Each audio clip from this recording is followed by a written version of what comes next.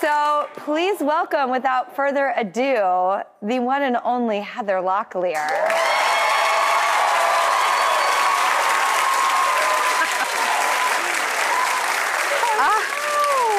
How sweet are you, my little daughter? I loved being your daughter. You don't even remember that. Oh, I remember everything about it. Are you kidding? Oh, I have the sharpest memory with all of that stuff. Yeah. Wow. That's crazy. Absolutely. In fact, you know what?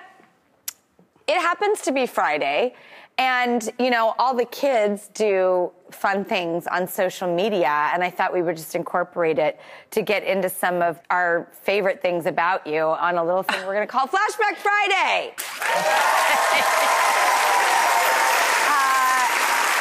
I would love to be a fly on the wall for some of your extraordinary, iconic roles, but I can't not kick it off with a Firestarter. I mean, hello. Oh, fantastic.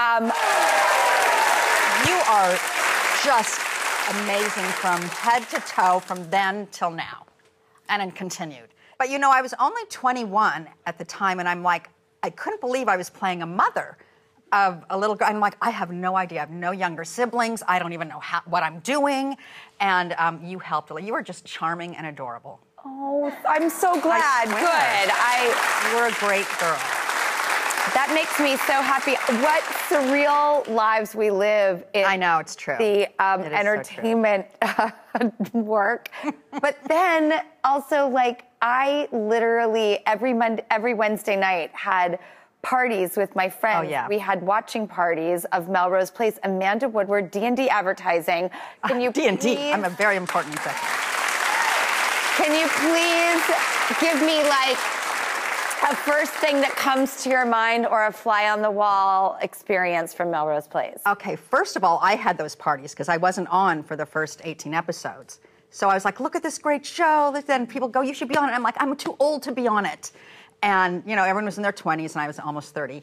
And, but fly on the wall, it was always a lot of work. And, but I thought the coolest part is I was married, and I got to bed hop with all these handsome actors and make out.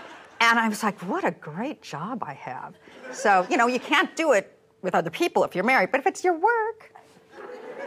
I know, it's the strangest relationship conversation. You know, some people are cool with it, and some people are really not cool with it. And it's a very surreal thing. It is. You know, Grant Show was dating someone on the show for a while, and I think he wanted to honor her, and we had a bed scene. And, you know, he had no shirt on, and I don't know what I had on. And under the covers, he had full-on jeans and work boots. Yeah. I'm like... so it was just really, I thought it was really sweet of him to make, you know, the girl feel good. Okay. Oh my God. I don't think that the world would be the same without the show Dynasty. Oh, yeah, no. Great people. And I mean that, like, on a pop culture level. I mean that on an ensemble, successful show level. What was it like to be in Dynasty? First of all, it was incredibly gorgeous. The set looked like a real home. They had, at that time, they had huge floral arrangements everywhere, and they were real. And I mean, I'm like, that's a lot of money. It's like $5,000 or something, I think, for those big things. I mean, it is gorgeous sets. Blake Carrington. Blake Carrington, yes. And who is now played by Grant Show. No! Yes, in the new Dynasty. Isn't that crazy? That is crazy. Okay, T.J. Hooker.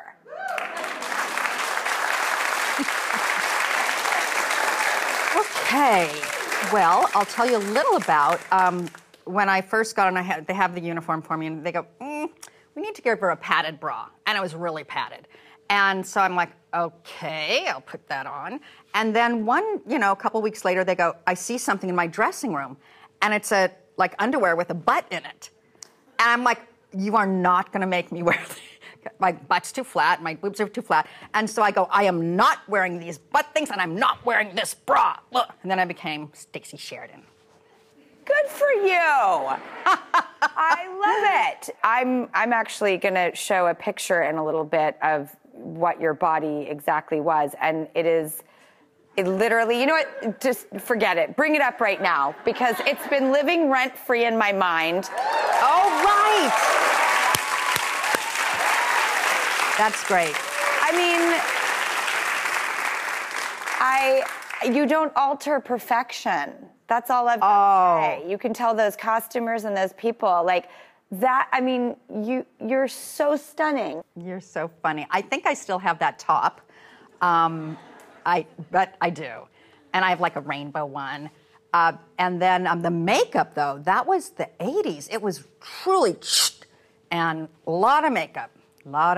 Oh, I love it.